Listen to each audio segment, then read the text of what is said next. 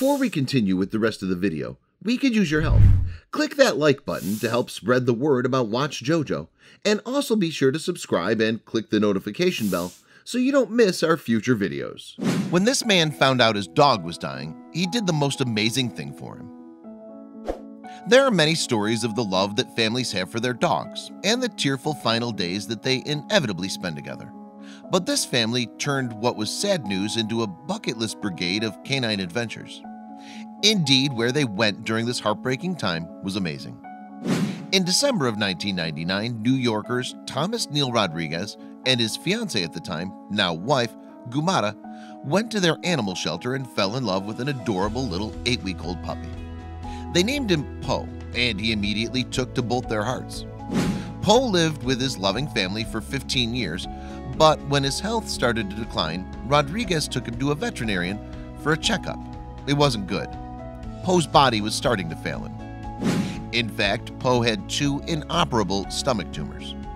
The veterinarians were uncertain about just how much time he had left, and Poe's parents started to prepare for the worst.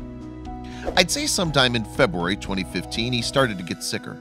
I traveled quite a bit, but we came back from one trip and he was doing really bad. Rodriguez told ABC News in May of that year. He decided that Poe should have a chance to see more of the world, and his own experience traveling inspired him to carry out a bucket list for his ailing companion. "I'm unsure of how long he'll live," Rodriguez commented. "Doctors are unsure.